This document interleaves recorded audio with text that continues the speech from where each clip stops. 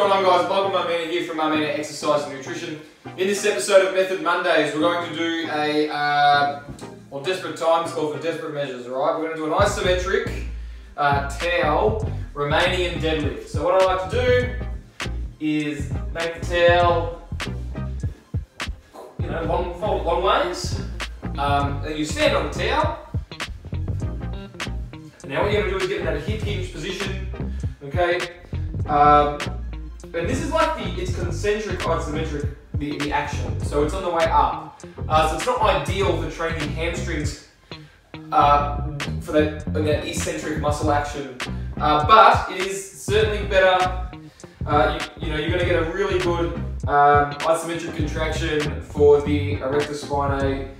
And also the glutes and the hamstrings as well. So what you're going to do is you're going to grab it, make it maybe a bit tighter because you want to be parallel to the ground. And you are still going to feel a big stretch in your hamstrings.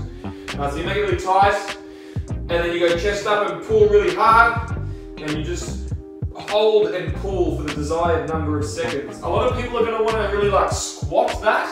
They're going to want to, use their knees. Don't. Try to get your torso parallel to the ground, just like a regular Romanian deadlift. Hope you guys found that video informative. What exercises do you need help with? Leave them in the comment section below. For coaching inquiries, you can DM us or email info@marmina.com.au, and I'll speak to you guys in the next video.